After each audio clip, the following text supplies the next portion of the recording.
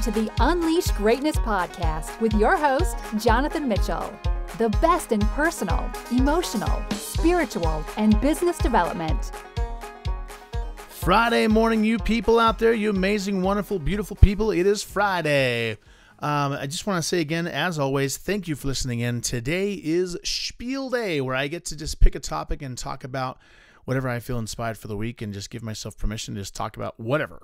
So if you want to hear more from myself, the podcast, the guests, or whatever, there are a lot of items there at unleashg.com. There's some free gifts for you. There's coaching. There's hopefully some cool articles or blogs. Check it out.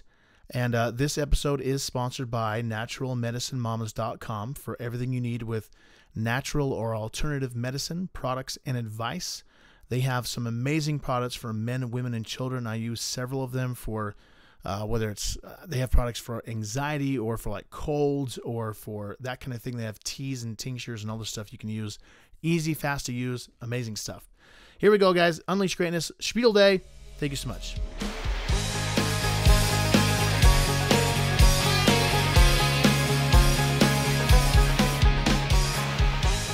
Well, you guys, I hope you've had a wonderful week. We've had some really cool stuff this week.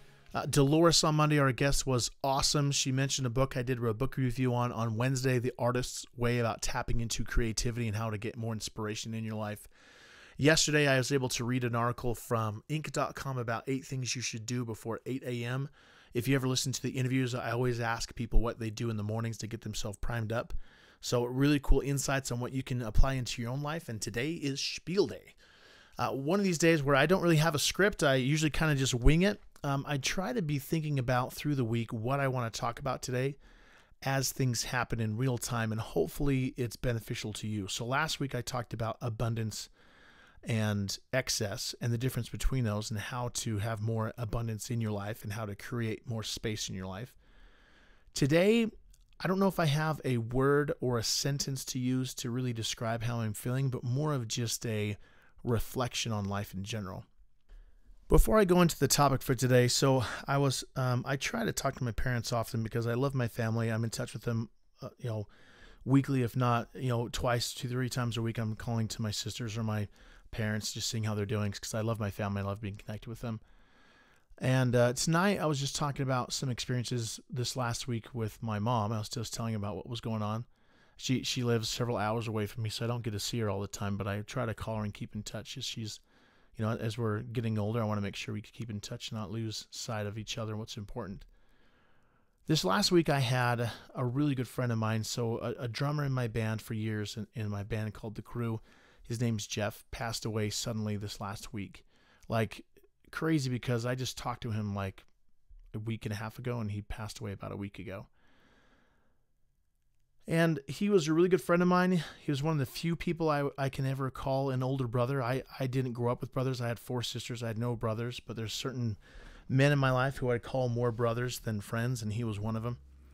And I just am thinking about, I'm still kind of experiencing the shock of it all, of not expecting it. He wasn't in bad health. Nothing traumatic happened. He was playing basketball and said he felt like he had some heartburn and went outside to get a drink and collapsed, and then he was gone. The ambulance tried to come and get him, and nothing traumatic happened. He just kind of dropped over and was done. And I was just thinking about his life, his influence, and what he's done, and telling my mom about that.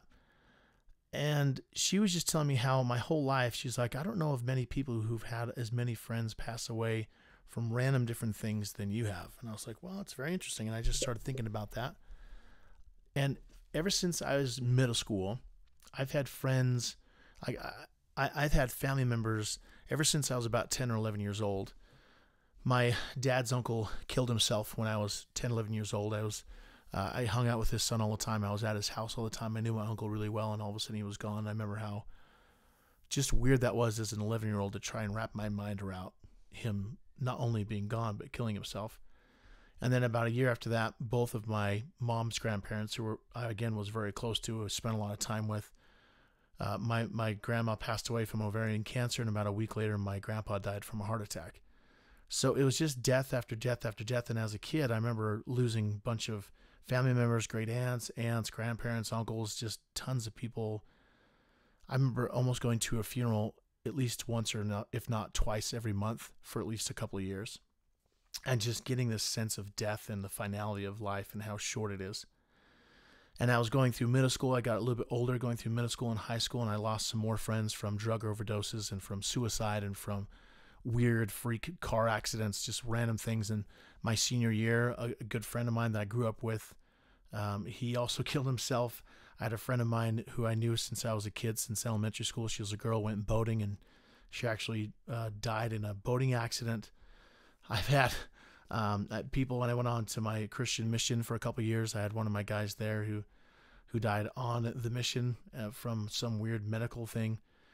People in college, I've had people pass away since I've known them in college. There's a good friend of mine who I lived with for 2 years, and after I moved out about 6 months later, he went into this alcohol drinking binge, just kind of went crazy and shot his girlfriend and then shot himself. I mean, we're just talking some tragic, very, very sad circumstances. And some of them were just older and there's just time for them to go.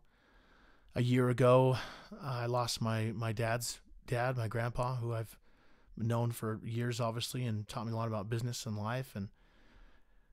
And had some other people pass away this last year. And some of them were kind of more, they're a little bit more distant from me, so I didn't feel the effects as much. But today, this last couple of weeks, just thinking about Jeff, my drummer. So I used to live with him for a couple of years. And I mean, we haven't lived with each other since, for 5-6 years, but we've stayed close. He's been in my band.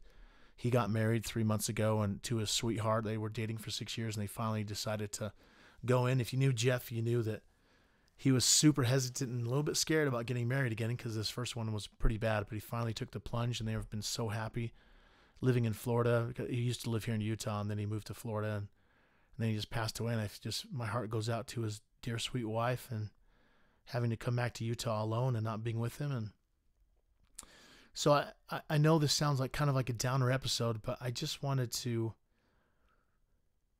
hopefully convey my thoughts to you of just be willing to tell people how you feel in a positive way. Be willing to reach out to those that are important to you. Make sure that the last thing that you say to them is a good thing, to leave things on a positive note.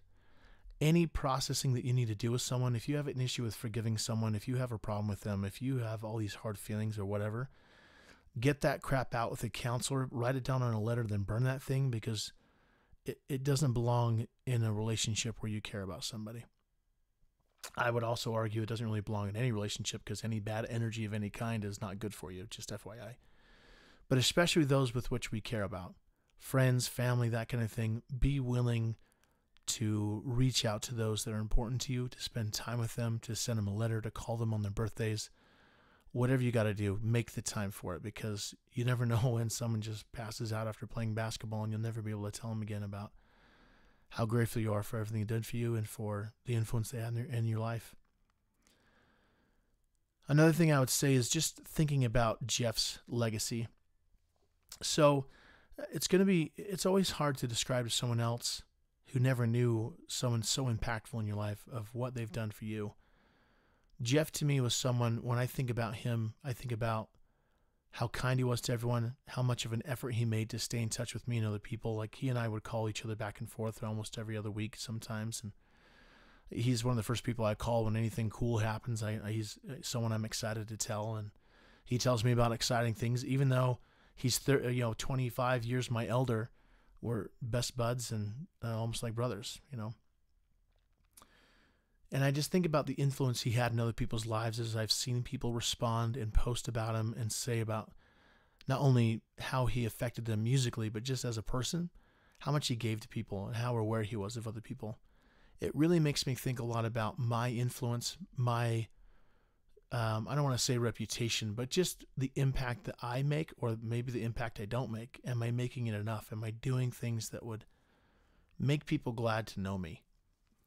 And I think everyone has this thought, and I'm one of those people where people would think, well, of course people are going to be glad to know you, but I know personally people who are not glad to know me, and because of mistakes I've made.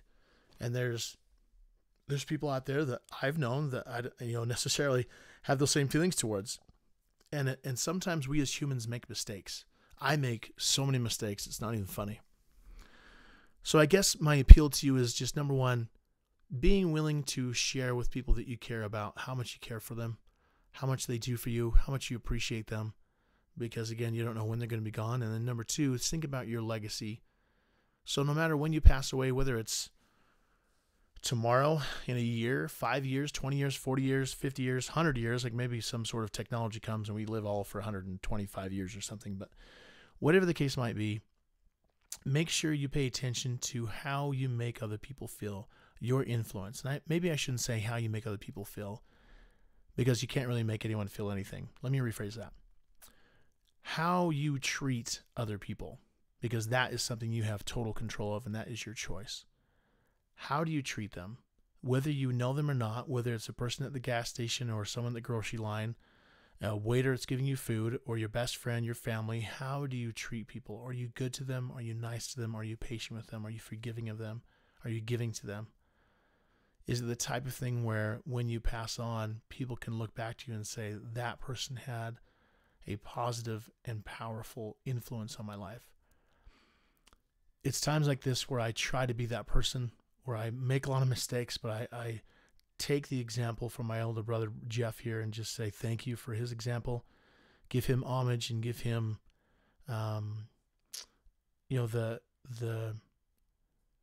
the power that he had in my own life. I just want to say thank you, and be willing to tell the other people. You never know how short life is until it's gone. And I just would adhere to you and exhort you and plead with you. Make sure you tell the people that same thing too.